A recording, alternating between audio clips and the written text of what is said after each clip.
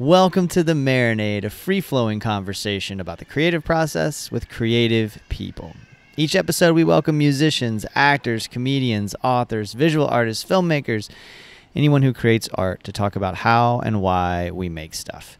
This is the latest installment of our Jason's Journal series. We're fortunate to have the pleasure of covering shows and festivals as The Marinade, and part of that coverage I like to give short recaps of my experiences each day if I'm at a festival or if I'm on the road traveling to cover something. So in this episode, I'm coming to you from Spirit of the Suwannee Music Park at Suwannee Spring Reunion 2024. Suwannee is kind of a paradise for me. I've been coming here since 2012 and have been in love with the place since my first visit. This is my first trip back after a couple of years away due to just life getting in the way. I'm heading into this experience at Suwannee with my mind and heart in a blissful place. For the last few years, the Roots festivals here have been more of an escape than anything else, and so far this weekend has served to enhance my mood. A light rain falls as I record this. I'm sitting on the front porch of the cafe, so you can hear folks talking in the background and going about their day. Music started about an hour ago. You might be able to hear that faintly in the distance.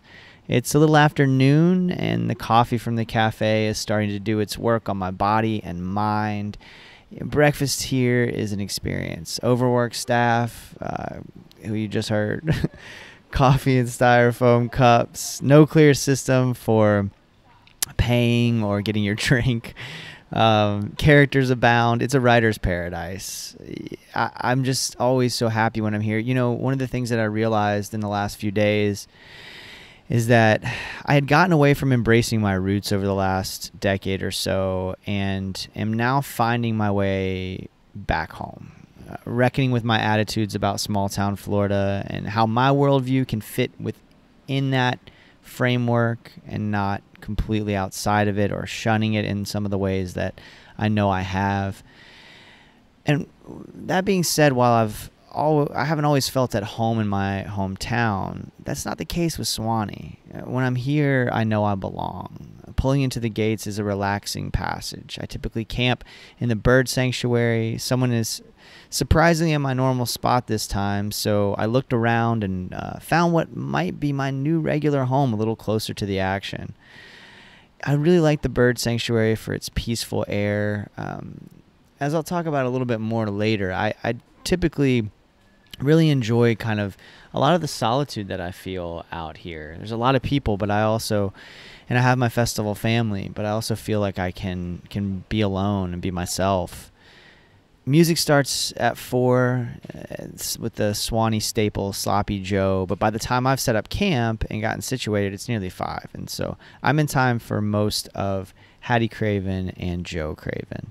The crowd seems to be larger than I expected this year, and folks are filling up the area around the porch stage for what is always a delightful set by the Cravens. You know, there's this recognition I have as I'm standing there. Festival smiles are a different flavor of joy, and they're definitely in abundance here today. The Steel Wheels are up next on the amphitheater stage. This is a band I knew by name only, but by the end of the night, I owned their latest record on vinyl and a T-shirt, and was singing their praises on social media and to anybody who would listen. Master musicians playing folk-influenced music that feels like it could break into any genre at any moment, and that's what happened during their second set later at the music hall. If you've never been to Suwannee, some context is probably helpful. The amphitheater is a stunning natural outdoor performance space with an oak tree canopy. Folks string hammocks along the upper reaches of the bowl and set out camping chairs up closer. It's an experience unlike any other. The music hall is outside the gates of the festival proper, and the aforementioned cafe occupies the back of the room. It makes for a very homey, intimate space.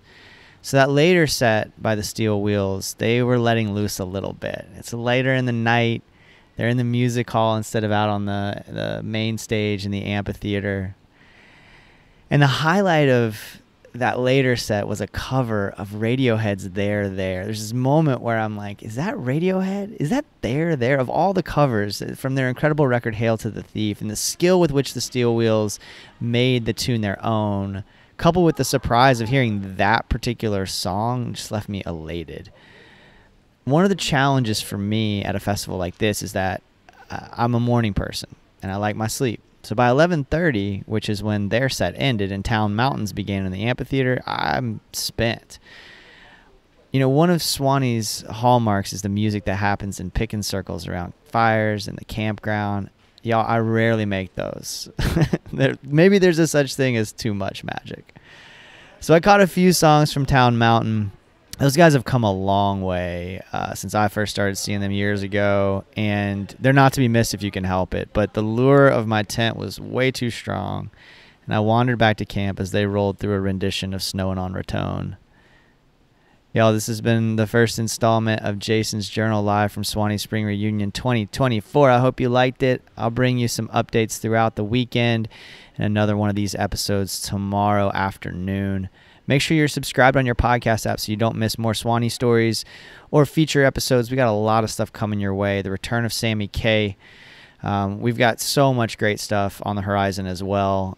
So I'm excited for just really what feels like another abundance of riches for the Marinade. MarinadePodcast.com for all things the Marinade. Follow us on socials for even more celebration of art and the creative process. And until next time, go out and create something.